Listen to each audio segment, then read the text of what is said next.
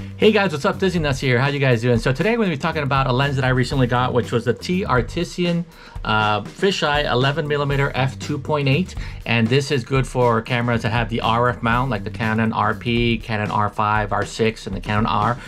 So we're going to go ahead and open this up and give it a whirl around the parks and see how it looks. Let's go. Okay, so let's go ahead and unbox this thing. Now it comes in a pretty simple box, nothing out of the ordinary, you know, descriptions on the side and all the stuff, you know, very nice and neat. Now, since this is a manual lens, we do need to go into the settings of the camera, specifically under the option of release shutter without lens, because the camera doesn't think that it has a lens on it attached, since again, this manual lens doesn't communicate anything back to the camera. So in this booklet, it shows it in different languages how to do it. Here is the lens itself, pretty cool. Now it's pretty small, to be honest with you. It's not like a big lens. This is my hand, you know, I don't got pretty much big hands. But this is it. Like I said, it's all manual focus all the way through, as well as your f-stop. You got the f-stop ring in the inside here from 2.8 all the way up to f16. And you got your focus ring here that goes all the way up to infinity. Now, a really interesting thing of this lens is that the cap is actually it's a metal cap as well, similar to the like and feel of the lens. So be careful of this if you're just going to throw it in your bag, because this, like I said, it's metal. You don't want it banging around on some of the fronts of your lens and stuff like that. But the lens itself feels really good, feels really sturdy. It doesn't feel like there's many plastic parts to it, to be honest with you.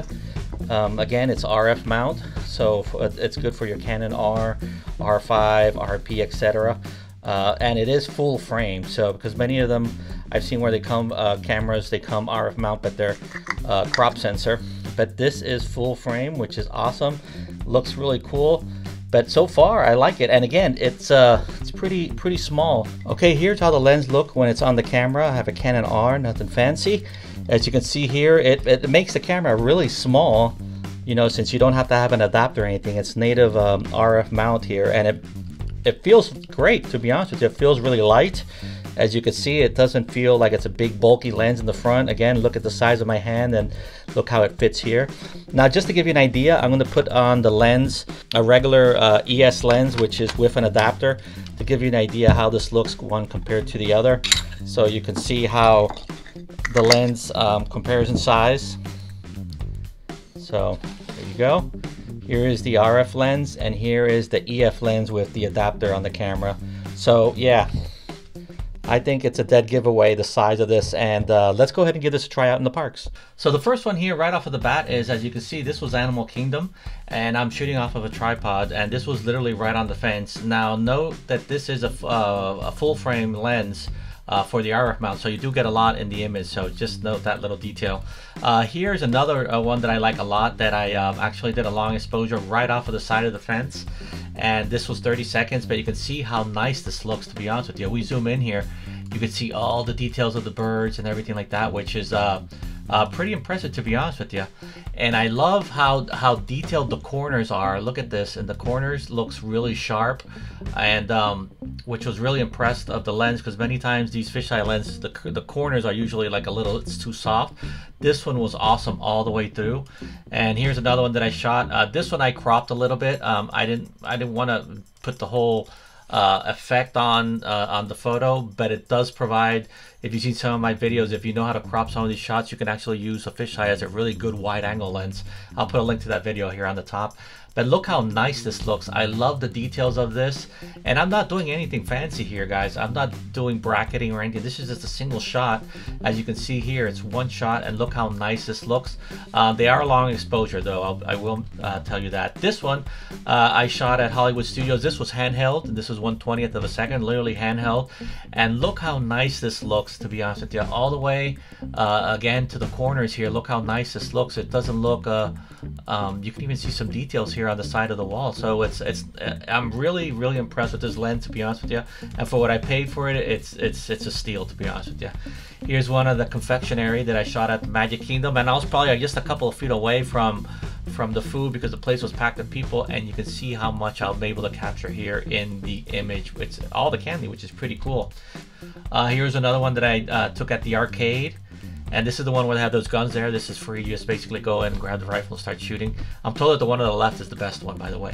But look at this, you know, all the way down to almost to the last gun here. You can see how sharp it is. So since it is a fisheye, you do capture a lot, obviously, in the frame. But you could get some really cool, interesting shots like this one. I've never been able to capture a shot like this before, which is where you have pirates and you have all the pirates in the jail cell and you're literally snapping it. Now, again, the lens is f2.8 and this is actually shooting at wide open. It looks great because sometimes if you've had other fisheye lenses, sometimes when you have it at wide open, it's just not really the best. And then sometimes we'll just like tweak it up a little bit more, you know, a little bit up like 3.2, and then sometimes that looks where it is the best. But I'm really impressed that this lens at 2.8, like I'm shooting it here, looks awesome. Here's another one that I took. This was actually a long exposure as well, just for 2 seconds because I wanted to capture the light beams coming up. This one was actually handheld, and this was, I was dying to take the shot because this one, a friend of mine always was made fun of me that he would have a full frame and was able to capture all the flags and everything, so I had to go back there and take this photo. So this one, just JC, this one's for you. I did shoot at 1/13 of a second, which is, you know, pretty slow on the shutter speed. It does not have any type of stabilization whatsoever. Again, it's a manual lens, so when you're talking about the f-stop and the focus, you do have to set those things manually before you take your shots. As for close-up shots, here's one that I took here at home with all the pencils, and I basically was just a couple of inches away just to show you how sharp it looks. Now again, you do have to make sure you focus correctly, because all the other shots that I took were actually just shooting around infinity, which is where you focus all the way to the right to the infinity sign, and that's basically after a certain number of feet everything's going to be supposedly in focus. Here I did have to adjust my focus since I'm so close. And here's another one that I took handheld, a pretty much close up to show you the close up of the lens when you literally up right in front to the items. Here's another one that I took right there up front, pure daylight.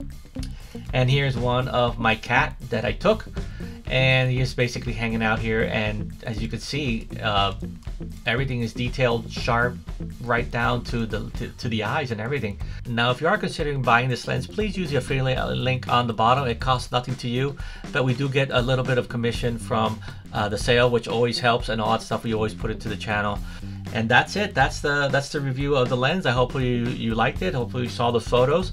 I personally love the lens, and it's really cool.